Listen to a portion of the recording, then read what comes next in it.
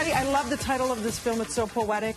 The Sun is also a star, of course. And you saw this movie. You and Roger got a chance to see this. I didn't get a chance. I was out of town when we were doing this. Rena, one of our producers, got a chance to sit down with the cast as well. Yara Shahidi and Charles Melton. It's like a teen romance kind of thing, but you say there's so much more to it. Yeah, it's very thoughtful, and it makes you like think about life in general and the decisions you make and why and where you end up because of them. So it was really philosophical. It was cool. And when they sat down with Rena, they kind of said, you know, this gave them another perspective on their own personal lives as well. Have a look. What if I told you I could get you to fall in love with me? Just give me a day.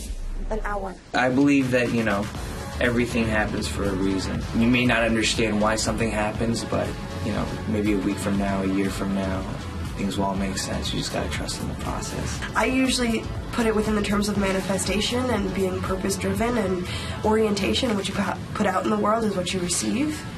And what The Sun is also a star is putting out to the world is a look at love and circumstance. Shahidi and Melton star as Natasha and Daniel, two strangers who meet by chance on an ordinary day in New York City. Natasha, who is a very pragmatic quantum physics student, is hesitant about spending the day with a poetic stranger, but sparks fly. What's the X factor? Don't worry, we've got it. Initially, it seems like they don't complement each other. Like there's no possible way we'd ever connect.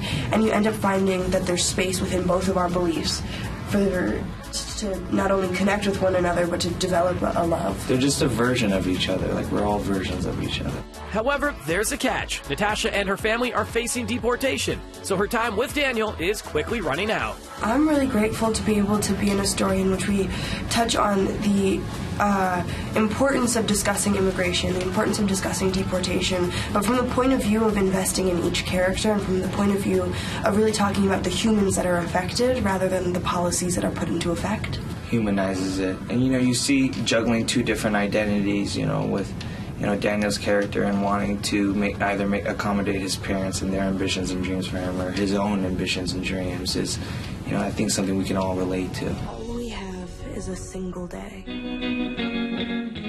Both of them. Sun is also a star. There, two stars right there. Chiseled cheekbones, both of them. Beautiful on the screen. Yara Shahidi and Charles Melton. You can check out that film starting on Friday tomorrow. Olivia Wilde. She's add her to the list of actors turned directors.